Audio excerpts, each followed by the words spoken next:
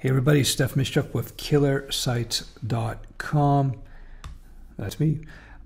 In this video, what I want to talk about is this recent Facebook purchase of Instagram. And there's a few issues about this that make it a curious buy as far as I'm concerned. First of all, Instagram is just a photo sharing and tagging application. It's been around since 2010, so it's just a couple years old. It's got like 10 employees. It makes no money. There's no defined business model as of yet, as far as I understand. And it was started by a couple of 20-year-olds. It's interesting to me. What makes me think that this is an unusual purchase is I wonder why Facebook would pay $1 billion for a company that's just a couple years old. The technology that they developed is not proprietary. It's proprietary, but it's easily reproduced.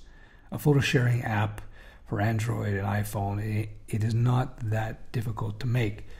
They have 30 million users, which is a lot, but compared to Facebook, it's nothing.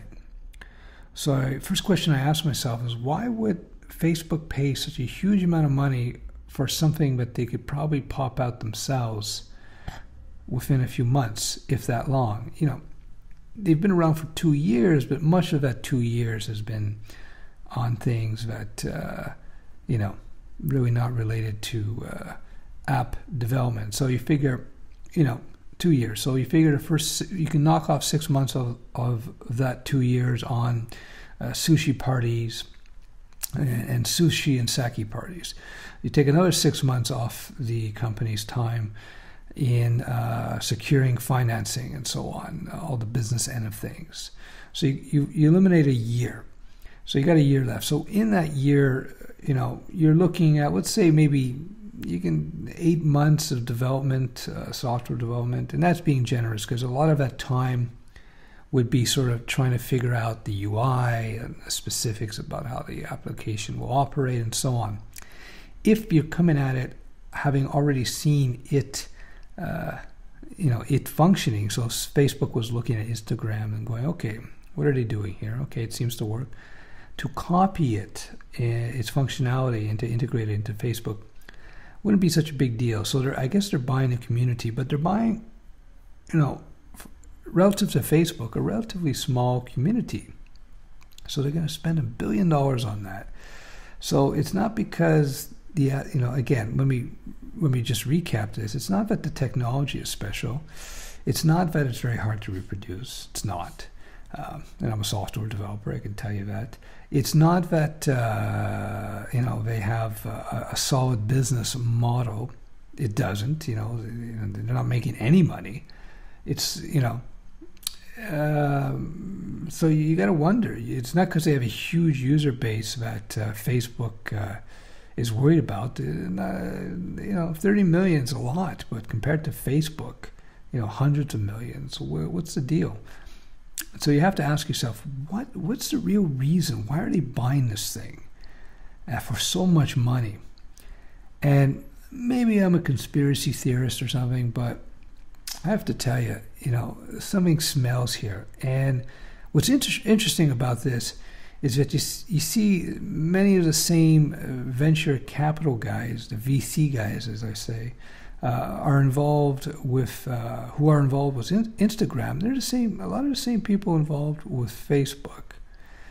So what I think there's a bit of an insider back scratching going on here. A little bit of, Facebook is going public soon. They're going to fleece the public. They're going to offer their stock to the public. And then, so you got these guys, with the Instagram guys, only been around a couple of years. They're growing quick in terms of user base. Again, this whole thing about evaluating companies based on how many users they have is very reminiscent of during the 1990s, during the dot-com bubble days, where businesses were evaluated based on how many visits they had to their sites. So instead of visits, we have now users. And I guess you can argue, and this is, in my opinion, really stretching it, I guess you can argue that users are a bit more valuable than visitors, I suppose. It takes 2 seconds, I suppose, more to enter your email address and your name, and there, you're a user now. But after the dot-com bubble crash and everybody realized it was just a giant scam, all these companies that were had tremendous values based on nothing except they have a lot of users. And I think we're seeing the same thing with this whole social networking fad. I think, and this is just speculation on my part, I think the VC guys, the money guys who are in at the bottom of Facebook and Instagram, I think they're worried that the end may be near with this scam. I think people are starting to realize slowly but surely, that this is just pretty much like the dot-com bubble days.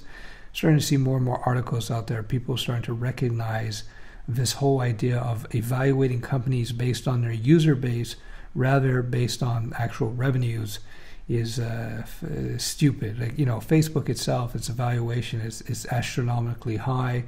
I think it's a total rip. I think the VC guys, the original funders, are looking to get out and cash out. Anybody who buys a Facebook IPO is taking a massive risk. It's priced to perfection. They're pricing it at basically 100 times earnings, 100 years of earnings. It's absolutely astoundingly ridiculous. In terms of how much of a premium they're giving this company. It's crazy, because as we've seen with previous social networks like Friendster and MySpace, these things can fall out of favor in a moment's notice. And so I think with the Instagram, my guess, and it's just my guess, is that you got the same VC guys, the same money guys who are in on Facebook saying, listen, let's roll the Instagram into Facebook, because I don't think we're going to be able to develop this thing quick enough to IPO it. And that's what is just a quick cash out. Look at Groupon. Groupon, I warned against that. And look at it, all this dirt is starting to come out, as far as I understand, where there's inconsistencies, shall we say, with their accounting. Look at Groupon. You got to really look at these technologies. There's not much to it. To build a social networking site is very trivial. There are software packages out there that will give you all the capabilities, or a lot of the capabilities of Facebook for $200. And you just install it and away you go. Yes, Facebook's value is in its brand, its name, and so on. But again, what MySpace has taught us and Friendster has taught us, these two very large and dominant social networks in their day, that this can fade very quickly, very quickly. There's nothing on Facebook that's so special that's going to keep people there. And it doesn't take much, and these things are garbage. Back in the 1990s, Yahoo bought something called GeoCities. And GeoCities was kind of, it's just a basic, build your website type of web place. It was pre-Facebook type of thing. There was no social networking. But anyway, the point is, it was a free service. They had a ton of users, and Yahoo bought it for $1 billion. And they eventually shut it down because it was just a bunch of junk. It's easy to get a lot of users when you give something away.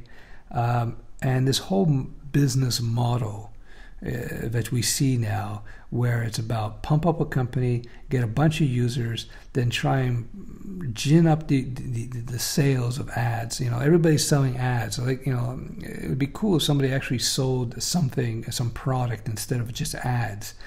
And something tangible, something real, But anyway, I'll stop with my rant. So yeah, again, I look at this Facebook, Instagram deal for $1 billion.